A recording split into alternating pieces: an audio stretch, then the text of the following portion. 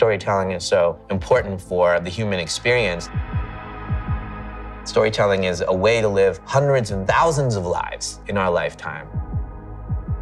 What I think is meaningful about what we do is I can tell you a story that acknowledges you as a human being a little bit, and you take my worldview with you when you walk out. We both get something out of that in a beautiful way.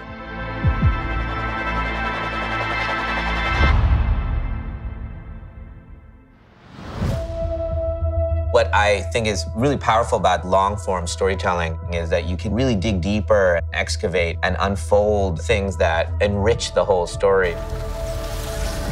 But there's always the fear that you'll never get to finish it, never get to tell the end of the story. I think that's one of the things that scared me the most about going into long-form television. Here we go. And background. And action. It's 5 hours of material every year. That's 2.5 movies. It takes me 2 years to make one film. And cut. Excellent. I'm so grateful that we had this opportunity and that we got to finish the story. Beautiful, beautiful. When we started it, we knew the premise and we knew the 2 storylines, but we didn't really know where it was gonna go. And then by the end of that first season, it started to become clear. Do you know who you welcomed into your home? When the pandemic hiatused us, it was a real moment that was kind of beautiful for me to sit down and go, okay, these are all the different ideas that we have. How many seasons is that? How many episodes is that? That was how it kind of came to be a 4-season show. You're getting more clarity. My name is Leanne Grayson, and I come from Wisconsin. One of the fun ideas for the show was telling the origin story of Leanne. It can be interpreted in 2 ways. Is this the story of a fallen angel, embodied now in this young girl? As she embraces this, does she become this dark entity that could really change the balance of everything? Or is this just a girl that has these delusions and maybe there's a grounded explanation? Why would she put her own baby in your crib? Both explanations are plausible. That's a fun story that we wanted to tell.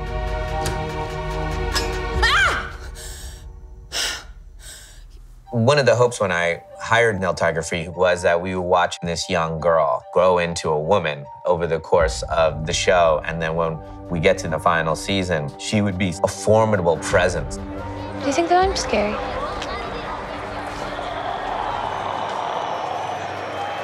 What about now? I love that architecture for her. What about now? Ultimately, what drew her to this house is Dorothy. She's just in awe of Dorothy. Her need for Dorothy to accept her and love her is primal. It's a mother figure that she never had. At first, it was longing and doing the childlike things, but then getting more physical. She's so tired of feeling bad and feeling wrong and feeling like she isn't good enough, which is all the dynamics from her real mom. She started to feel it again with this family, and she's not gonna have it. You should all be very careful. Now she sees the fear in their eyes. She likes this feeling. She starts to get to the premise of, I need to get everything out of this house except for me and Dorothy and this child.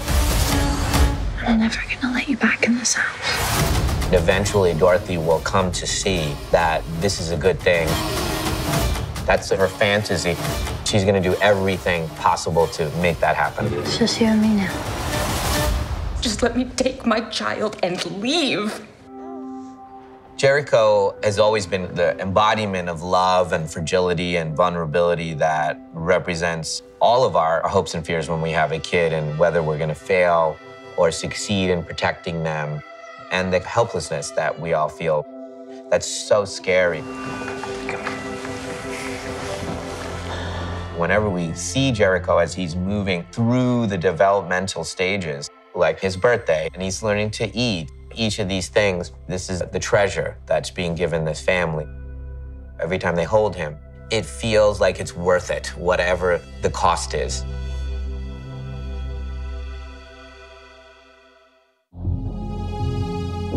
Servant is about a woman who's forgotten that she was responsible for her child's death, and the ticking clock about when she's going to remember. That's why I did this show. I wanted to get to that episode. Her story was so important. I wanted to direct her descent into madness, and I wanted to direct the moment she woke up.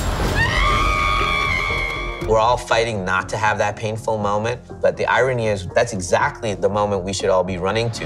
It's a freak accident. The thing that we're scared to say for fear that I don't know what's gonna happen on the other side. That's very much human nature. I always try to put myself in the mindset of the characters and say, would I do this? There is no higher stakes than losing your child. Having the person that you love disappear in front of your eyes.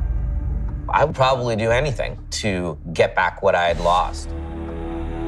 Sean has made a Faustian bargain and realizes that there's no way out of this.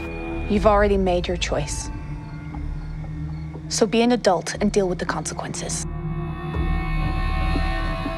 It's coming at a cost, and the cost is he doesn't get to talk about what happened to them and the loss. You should have been there, Julian. She called you. But we're not ready to talk about that, are we? And we'll never be ready, because you can't handle real life. One inconvenience and you fall off the wagon. Julian is an addict and keeps on doing forms of addiction, whether it's drugs or materialism. He'll do anything to escape the feeling of guilt and trauma that has associated with the events that happened to this family. Sean! Julian! There's a pretty dark moment where Sean and Julian come to the realization that this girl has to leave this house. We're gonna stop being polite. We may have to cross the line here. Hello, Leanne. It's shocking to all of them. They're questioning themselves, wow, when we're fighting for our family, we are willing to hurt someone else. That's what's scary about having a darker presence near you. You start to take on all of their value systems. They're like, see, you'd do anything too to get what you want. I'm so sorry for what we did to you. It is primarily these four actors constantly interacting for these 40 episodes. It is a play, essentially.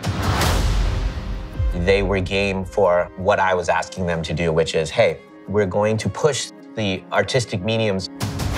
We're gonna shoot these things in unusual ways, and sometimes it's not gonna work, but we're gonna keep pushing it. And they were so open to risk themselves rather than play it safe. I think they found it exciting to be risking themselves in that way for those 40 episodes. I'm prepared to do whatever it takes to get rid of Leanne. The biblical story that we're telling is being manifested in physical form in the house. The house has always been a reflection of the family. As the house is deteriorating, it's almost like you're in your own nightmare and you start to sense that this is not sustainable. Now this has escalated to the point that we're on the cusp of something catastrophic. If she wins, the city will fall, and that's only the beginning. The last episode is reducing all 40 episodes to the primal conversation of a mom who didn't get a chance to mother and a child who didn't have a mother to mother her. Will they be able to find balance? If they can't, everything's gonna fall apart. Not only what's in the house, but the whole world. A world out of balance is a world of endless suffering, unless you choose to end it. Ultimately, Leanne has to make a very difficult choice to help this family and the world.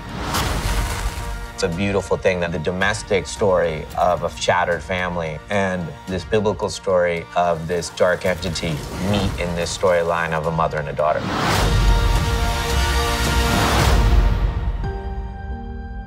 What was really interesting when I look back on it, Because I didn't think of it as my story only, there was a little bit of distance that I had from it that allowed me to be very loose with my storytelling in a way that I've never been able to do.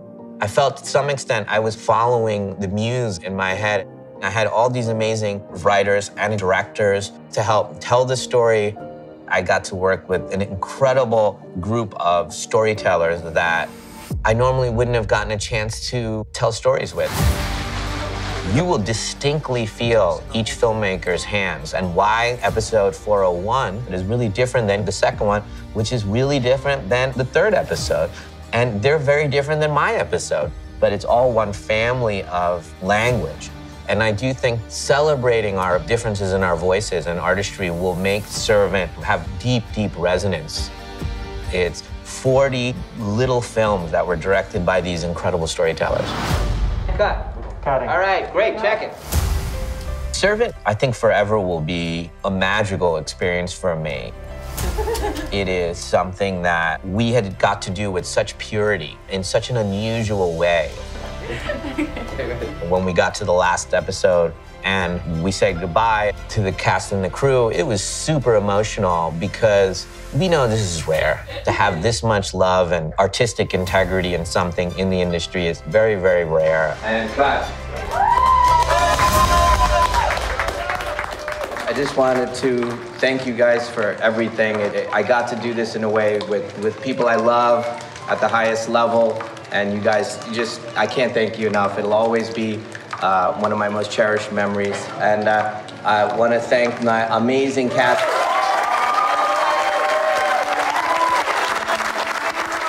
Love you all, y'all family.